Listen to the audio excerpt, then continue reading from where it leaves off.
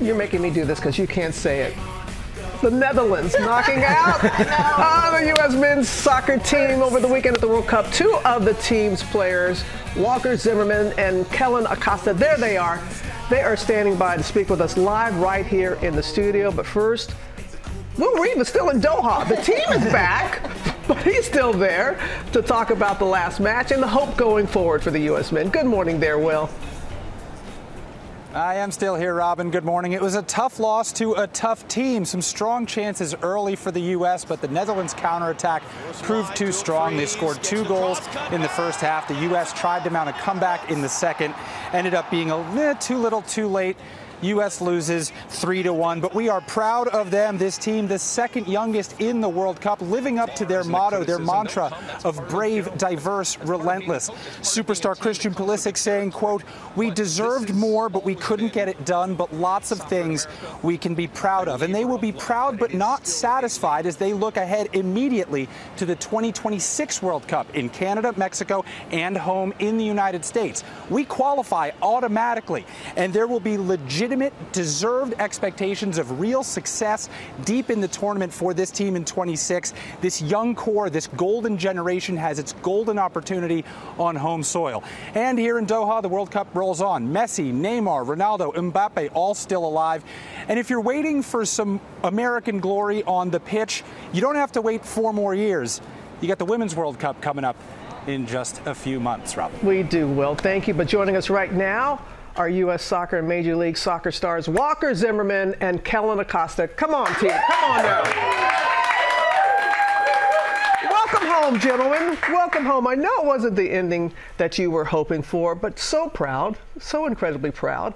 You had people there cheering up for you at Doha. People, the watch parties here were off the charts.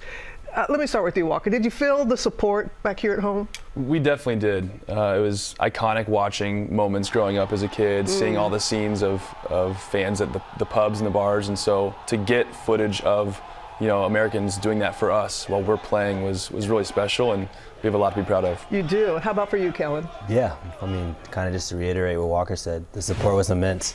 And, just seeing the clips of the different fan bases from all over the different states was just, it was amazing. And we definitely felt it all the way in Qatar. And, yeah, we appreciate the support. Well, you gave us a lot to support. We appreciate that very much. And let's talk about your journeys, because let's see, with you, Walker, you starting the year, replacing a player at the team's camp, okay? Then you become this indispensable starter at the World Cup and such a leader. So talk about your journey and your turnaround.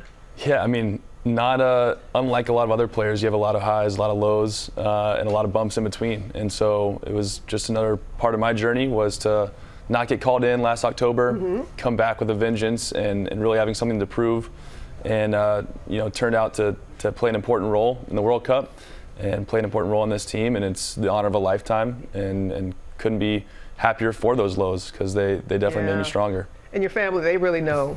They know everything. They see everything, for sure. They do. And for you, my friend, because the match against Wales, okay, you had a key play there, committing a foul. It was going to be a sure goal, leads to the tie against somebody you play with, a teammate you play with. So what was it like for you, Kellyn, to know that you played a key role for the U.S.? Yeah, I mean, it was definitely an experience of a lifetime, a childhood dream becoming a reality. And for me, I mean, I played a different role. I mean, obviously I didn't start like Walker did in some games, but it's one of those things where, when my name was called, I was ready. And, you saw that moment with me and Gareth, and it was one of those things where I didn't think twice about it. I'm like, I got to take him down. Even though, I mean, we're teammates back home in LA, but it's one of those things where for my country, for our country. And that's how you all feel. I mean, you really feel this representation for the country when you are there. And okay, second youngest team, talk about the future, especially with the next World Cup that's going to be here on home soil. Yeah, future's really bright for this team. You mentioned what a special group of players we have. So many players from different backgrounds. That creates a really unique mix of players. And to have the youth that we have, young players playing at high-level teams, we're going to be coming back stronger in 2026, and to obviously have the chance for the U.S. to be a host country for that World Cup. It'll be nice to be on home soil for those games. I know, and you said, Kellyn, this was a lifelong dream to be a member of the World Cup.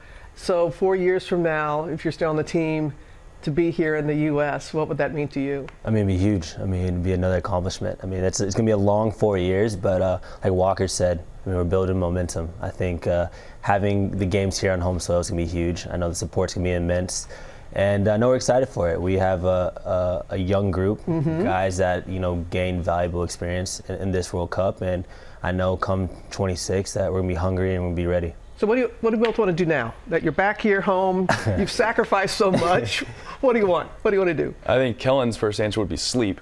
Right. You know, it was a long flight back, not a lot of sleep, but honestly, just relax. It's been such a grind over the past couple of years. Always wondering, am I going to make the squad? Can I get minutes? Like, it's just a real battle. So to finally have that moment before we start up again in January, to enjoy the holidays, enjoy family and friends that, you know, have been with you through everything, to just enjoy them and celebrate them and kind of lay low for a little bit. It'll be nice. Well, definitely. I mean, for me, Christmas is a special time of the year for me. I get to, you know, go back home with my friends and family. So now it's one of those things where I kind of just get to relax and breathe a little bit and just enjoy great company. Well, you're both deserving. You're both great company. Thank you for being here in the studio. It means so much. And not many people can say that they played in a World Cup, but you two can. So thank you so much. Thank you for having us. One of your biggest fans over there, Cecilia. Don't bother me, Robin. I'm taking pictures. I'm over here taking pictures, guys. Congratulations, guys. Thanks for being here. Well, hey there, GMA fans. Robin Roberts here. Thanks for checking out our YouTube channel. Lots of great stuff here. So go on, click the subscribe button right over here to get more of awesome videos and content from GMA every day, anytime. We thank you for watching, and we'll see you in the morning on GMA.